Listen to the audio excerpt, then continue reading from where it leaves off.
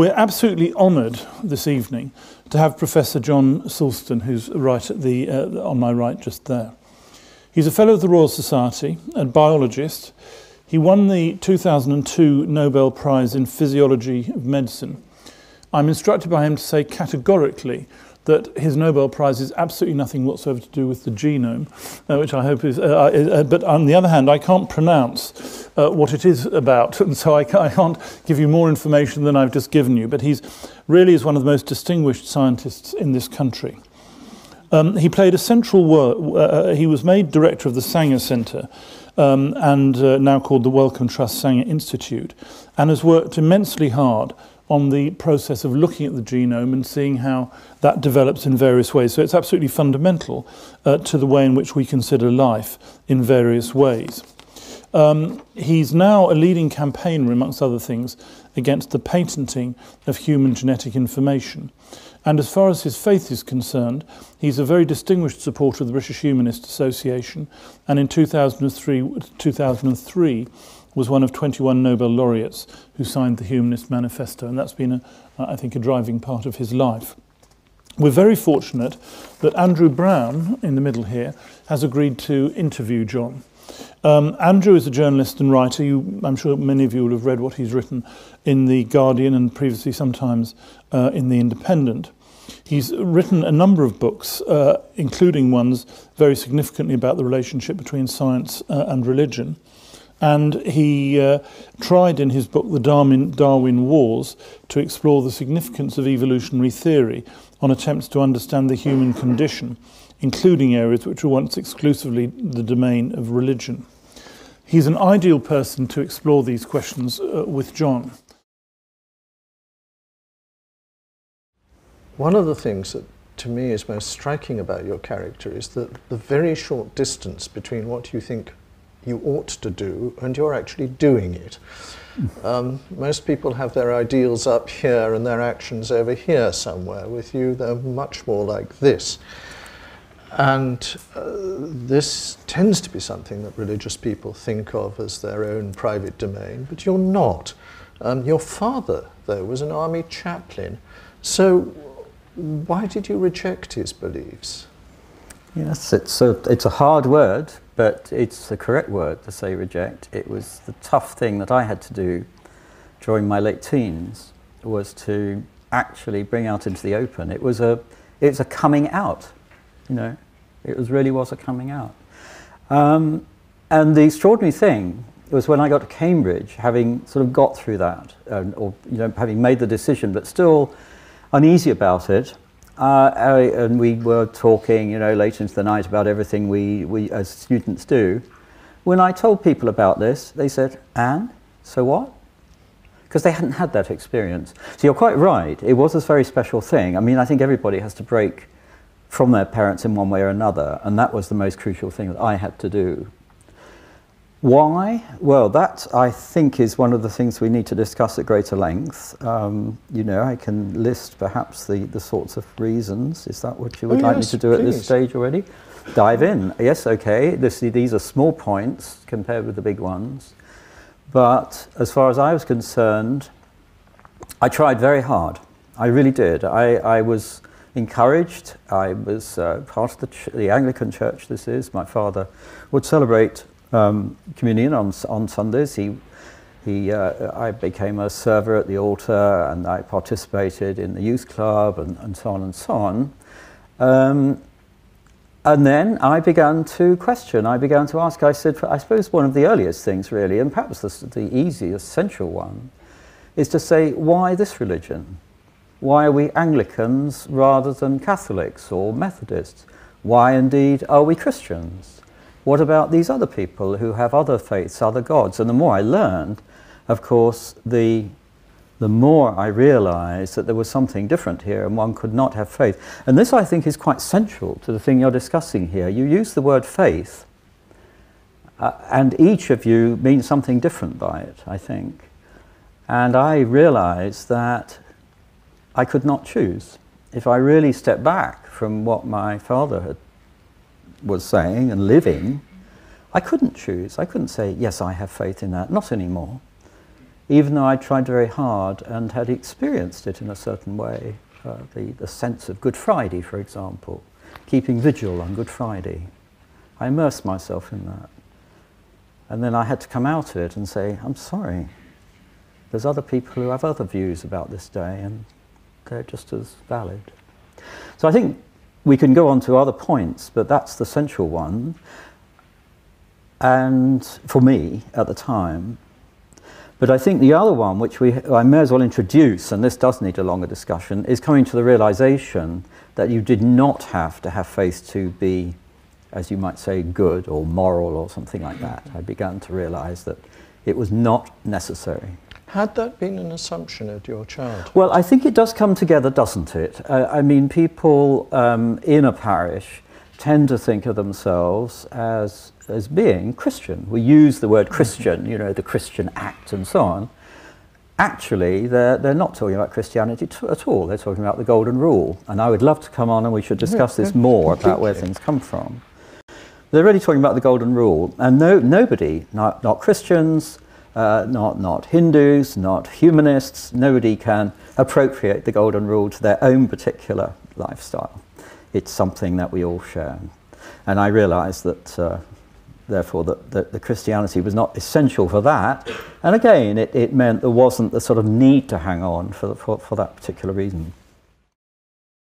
Religions seem to me to provide reasons, if not logical ones, reasons of feeling, reasons of belonging for subscribing to the Golden Rule. What do you do without them?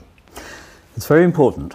And I think we need to go back. We really do need to step back, as I did as a teenager, but step back further and step back in time and ask, where did religions come from?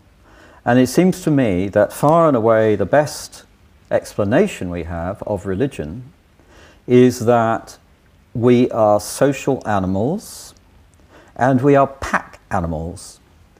It is our nature to be pro-social, and it's our nature to look for strong leaders of one kind or another. Religion, any religion, supplies both of these requirements. But why were we selected for this pro-social behaviour, which is the Golden Rule is a very convenient shorthand for, is pro-social behaviour? Well, because of that. We are evolved in a way where anybody who stepped outside that for any length of time would perish. Somebody who leaves the society cannot exist on their own. We are social animals. I see religion as being the secondary thing and the Golden Rule, the pro-social behaviour, as being the primary thing. Now, this is the question I want to ask you, and I really want us to explore, because I think it's enormously important. We're at a very critical time, as you indicate, in human history. Is religion helpful? If so, which religion? Is it all religions? Because clearly we have quite a lot. Look at America right now. We do not see religion in any way as bringing people together into a more social way. I would think we are more social here in a secular way than America is in a Christian way. But I just picked that one example. We cannot argue this on anecdotes. It's just to illustrate the way I'm thinking about it. It's not obvious to me that we do want to go further into religion, but rather recognise where religion comes from and recognise the crucial importance of social behaviour in the future, cooperative behaviour. As you indicate, we've got to go more towards the Golden Rule, less greed. We've got to share the resources of the earth, or we shall all perish. It seems to me that the problem of enlarging the sphere of sympathy is, despite everything, a religious one, simply because reason doesn't get us far enough. I would think it's exactly the opposite, Andrew. I really would, because when you look at what's going on with religion... I mean, I used to agree with you, but... That's fine. By the end of the evening, you'll be agreeing with me again. But really, when you look objectively, just step back and look objectively at the divisions between nations. Yes. Are they more often helped, or I mean, are they more often increased or decreased by religion? I mean, for heaven's sake, we had the last American president who went around saying it was a war between Christianity and Islam. Well, actually, he didn't. He wanted to say it, but he was very careful Yes, not to. but that was the sentiment, wasn't it? And of course, there are people who feel that way, and I think that it's not obvious that religion will help us. We do not need religion, I would submit, to bind us together in nation states. And so the big question is how we go beyond the nation state and how we get international cooperation. And I see secular activities as doing that at least as well as religion, though I see no objection to using religion if it's helpful. But which particular secular activities? I mean, before the First World War, there was this lovely theory that we were also interlocked with trade and with the clear benefits of peace, that we could never go to war. A very clever man called Norman Angell wrote a book to that effect. And in limited areas, it works very well, free trade areas, and Europe is one. Europe hasn't started World War III, well, not yet. Yeah, but that is, it's not just because of free trade, it's also because of our quite sobering experiences of the first two times. Well, it is actually, though, I think the common market was pretty important, don't you? Yeah. I mean, trading is a really good thing to do, and for that reason, although, as you indicated in the introduction about my feeling about patenting genes or whatever, which is somewhat bound up with some of these issues, I welcome that people are going in and investing in China, for example. I think it's extremely valuable in terms of world peace. We do have to translate that into something more, which is dealing with limited resources. But if we can do that, then it's not a bad basis. So I'm afraid I would say yes, that's far more useful than having the same religion. Is having the same trading arrangements. Now, what I'm saying, and the reason for the rather lengthy introduction about the Golden Rule and our prehistory, is that that's what came first, and people have added in the higher power very often for their own ends. I mean, after all, the religious powers got filthy rich out of running their churches, so they had a very good reason for promoting religion, but that was not what was there in the first place. So all I'm doing is to say I am a follower of the Golden Rule, but I'm not a theist. It's as simple as that.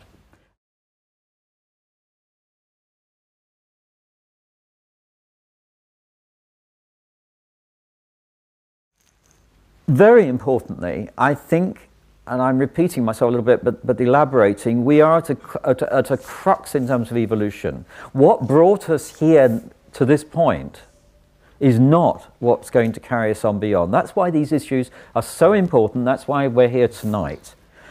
And religion is just the first step of articulating, if you like. I personally am guessing that we shall shed all this God stuff, this religion stuff. Andrew's not terribly keen on the humanist and philosophy, and admittedly, well, no, it's fair enough. I mean, I certainly am not. Over what timescale will we shed it, in your view? Well, I think in some respects we need to shed it quite fast. Yeah, how long have we got? Yes, absolutely. I mean, if it does result in increased conflict, then we need to at least dampen it down a lot, and so that it becomes more of a hobby. And less of a sort of driving force. But I just do not see that as being the important thing. And what constitutes human flourishing is that we go on successfully. The reason, and I will just for the moment stick to the more traditional point about religion, because that really does make the distinction that I want. This higher unseen power entitled to obedience, reverence and worship, the difficulty with that is that it removes responsibility from us. And that's what we cannot afford, especially at this point in history. We don't have more space and more resources. We are in conflict with each other over all sorts of stupid things, which we don't need to be. We are not short of food or water or anything else. What we are short of is proper distribution right now. And we shouldn't be, because we ourselves, and this is really the crucial thing about what we've got here, are transcendent thinkers. Not transcendental, transcendent. Think outside the box in management speak. As far as we know, there's no other species that really does this to any extent, although very interestingly we can trace the continuity. It's not that we suddenly got insulated at some point and were magical different divine beings. No. It comes out of the birds and the other primates and so on. You can see them. But we do it in a way which is so much better, that we do it across time, across space, across generations. We are transcendent thinkings. We know what we're doing. We know what's happening. What's missing, and I do not know whether theist religions or atheist religions or whatever you may call it, maybe according to your definition it's sufficiently broad that of course yes it's going to be religion, but I just don't think it helps to sort of say everything is a religion. But in some way or another we have to reflect that transcendent thinking that everybody's capable of back into more responsible collective behaviour. And believing in an unseen higher power is not going to help that, because it allows you to escape, and you end up with the old thing about people, you know, making loads of money, cheating other people during the week, and going to church on Sunday if you're not very careful. I hope I didn't come across in my factual account of my own story that I can disprove the existence of God. Of course, I would not say that. I do, however, stick to the point of the explanations I've tried to give, that I, along with many other people, have realised that belief in a higher power was no longer necessary in the light of some of these explanations. But I would stick, however, to the point I made about responsibility. I think there's a great danger in the belief in the higher power if it allows you to absolve it to any degree whatever responsibility, and that I think we should continue to pursue. What's the difference, John, between a higher power, meaning some theistic or godlike figure, and a scientific theory? Can't people similarly abstract themselves from responsibility by saying science explains that? This is what's wrong with the word faith. Faith means you're supposed to go on believing this higher power regardless. Whereas the whole point about science, and that's where we had this difficulty, Bernard, wasn't it? Is that people are perfectly right to say that there is no such thing as a scientific fact. What we were saying about evolution is this is a fact just as good as the law of gravity or whatever. And this is, yeah. And it's important because people are misusing this point about evolution, right, to say creationism is just as good and everything's relative. Right? So that was our point.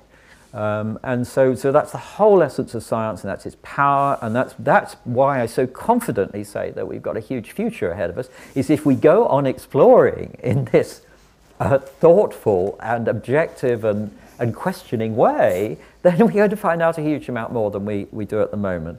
And whether we should tell kids stories about it, well, fine, no, stories are absolutely great, but it just so long as you don't attach dogma to any particular aspect of these stories. Ruth Scott, Anglican priest. I've just been thinking that as you're talking, it seems to me that you're talking as though the religious language and scientific language are the same type of languages, and that religious language has become obsolete because it's been replaced by scientific process. And it seems to me that there are two different types of language, that religious language is more the language of the arts than the language of science, and that they are addressing different issues. And I don't see that reflected in what you're saying, and I wonder if you could comment on that. I'm afraid I do have to disagree with you with great respect, that although superficially these are different types of language, I don't think they're addressing different issues. I mean, certainly if you take one little bit of science, then you can say, well, that's just addressing a fruit fly's legs or something, what's it to me? But as soon as you get into larger things, and I've been projected, and this is where the genome background I have has been very important, I sort of, through that, got projected into the involvement of science in society, and what did it mean for people, and also how we handle the data, all sorts of things. I felt that actually these are the big issues that religious narrative and scientific narrative are both addressing these in the end, although they may have their own mechanisms on the way. And so I don't think we should separate them out. The fact that John is able to come here and say all these things without as far as he can tell, any reference to anything that he would recognize as religion, because I do see that my definition is itself a significant and interesting thing about our society, which is worth thinking about, because I think it's, to most people, whether religious or not, are not theologians. They're lousy at theology, and the worst way to understand people's beliefs is by asking them to codify them.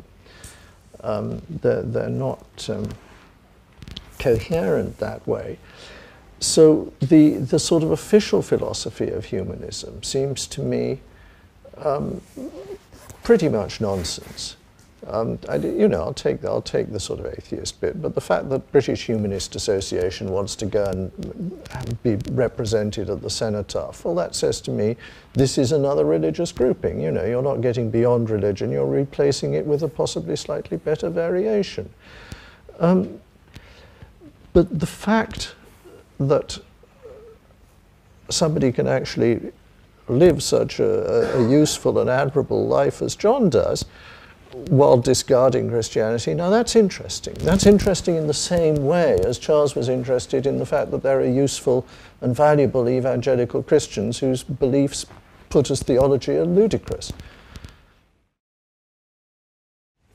As to sum up the whole discussion, I'm just really glad that John came here and spoke so freely and forcefully, because the purpose of these interviews is not really to have a debate, but to bring out different ways in which people think about the things which have been traditionally questions that religion solved. And I don't think we could have had a better, clearer or more persuasive thinker from his corner than John, and thank you very much. Thank you, John. Science revealing moral truths. I mean, I think what science does is to set the stage and to open up vistas for us to think about. The human genome is a very good example of that, where we know now the basic set of instructions to make us. We still don't know very much about how it all works, and but all it does is to make a baby, and then the baby learns and so on. So moral truths are a product of our nature and our nurture and our experiences and our social experiences, and it really comes back to the beginning about how we have to have these basic moral truths in order to survive. But the thing is, we should also celebrate them, because this gives us power. You know, I mean, what's holding us back is the individualist kicking against any constraints on them, and that's coming back to, you know, why do people get filthy rich and cause trouble and all the rest of it. So you know, if we can see it, and so now the question then, this is not about special people who are transcendent thinkers. The point is, this is us. We are transcendent thinkers.